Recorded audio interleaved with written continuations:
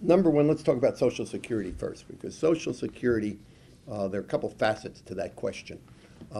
Number one, the government has made promises to a lot of people, seniors and people that have been in the program, to pay them, and we have to keep those promises. We can't cut them back, and we've already reneged on those quite a bit. I was very surprised. I guess I was, fat, dumb, and happy running a company that when I started collecting Social Security, my Social Security was taxed. I was really surprised. I thought I had paid for that, and I shouldn't be taxed again. So Social Security is taxed, reduced benefits to people. The COLA was reduced now, and that's things that should not have been done. We really need to keep our commitments. Now, the problem is they made big commitments and they didn't really fund them and they didn't plan for them, so they have a problem. The number one thing is to allow younger people to take part of that money and invest it in, and you talk privatization and people are going to go crazy, but basically a private market the way they want it. I believe the last administration had a pretty good plan on the table, which just didn't get a fair shake. I'm not so sure the plan was perfect, but it was taking part of your Social Security, leave it in the present system, take part of it, optionally take part of it, and put it into private income. And I think there was a guarantee that if you had losses in your private income and you followed their guidelines, they would then make you whole, or the government would make you whole. That seemed like it was a pretty good plan, and I think we should look at something like that. The Social Security, we probably have to push out, for younger people, push out ages and make some minor adjustments, but with some fairly minor adjustments, I think Social Security can be fixed and can be guaranteed to everybody. And I think we should have a Social Security program, and that should continue on. Healthcare is a much, much bigger problem. And a couple, very bright people have tried to fix it. Hillary Clinton tried very hard to work on healthcare because there is no question there's a problem.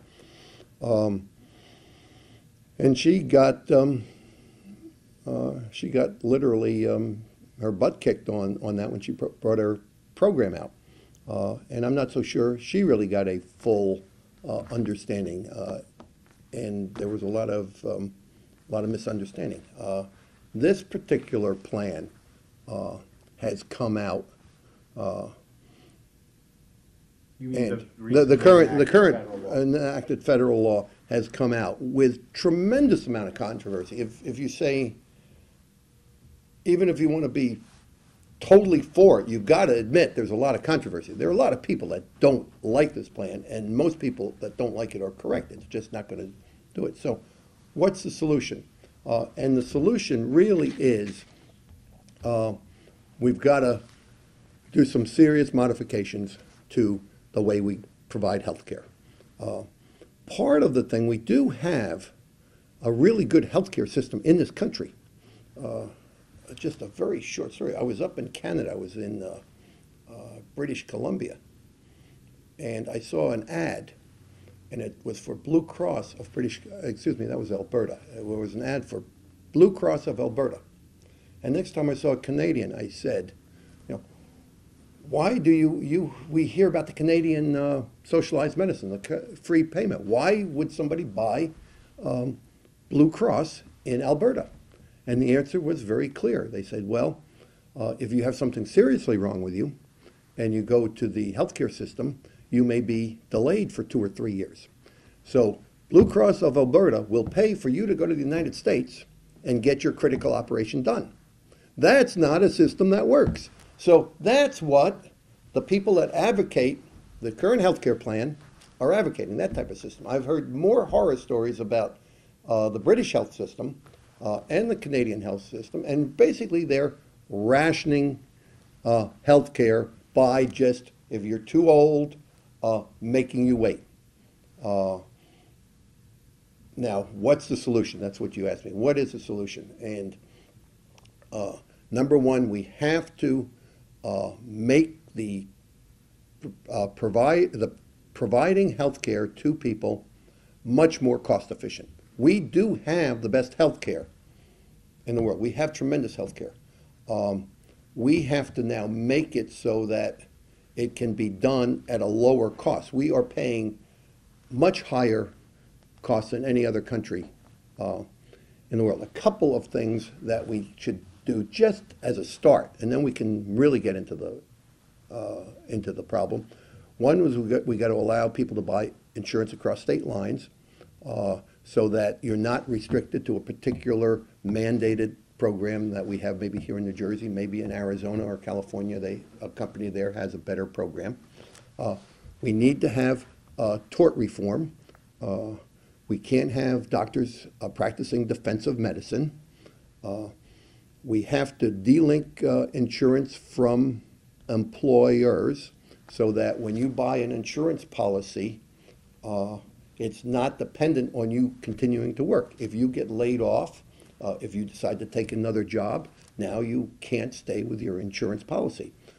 Along with that, you should be able to buy some kind of transportable, and I call it a whole health type policy, where you, when you're very young and don't have high health insurance costs, buy a policy, and that builds up some equity or some cash value or a health savings account as you're paying into it, which then can be used as you get older. So your rates would not become astronomical when you get to be 55, 60 years old, and that plan would stay with you. And that plan needs, if you buy that individual plan, that needs to be tax deductible or at least taxed at the same rate as an employer plan. Right now, there's a big difference in cost. If you go and work for a company and get their plan, that's tax-free to you.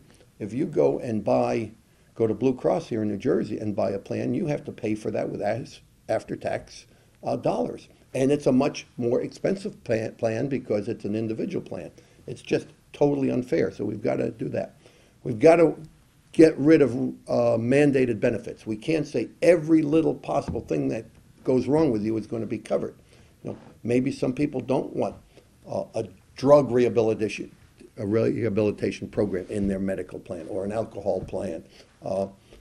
So the mandated benefits drive costs up.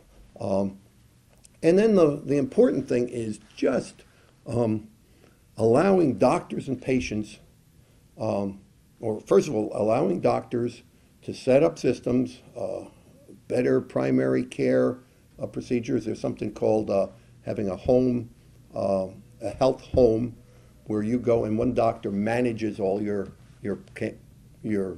care and talks to the different specialists, but you only fill out the paperwork once, and if you get the blood test once, you don't have to get the blood test at 3 different doctors. Simple efficiencies like that. But they will only be developed when you get a little bit of, or a lot of the decision making in the hands of both the doctor and the patient. The doctor has to have a feel of what it is. So it's a very, very difficult problem. I don't want to say we're going to just do it like that, but we need to work on it. We certainly need to get into the situation where if somebody gets fired from their job and they have a pre-existing condition, they now cannot buy health care any longer. There's just too much rhetoric going around. There's too much people yelling at each other, and you need logical, reasonable people sitting down and solving the problem, or we're going to be in trouble in healthcare. We're just going to spend ourselves out of the a tremendous deficit.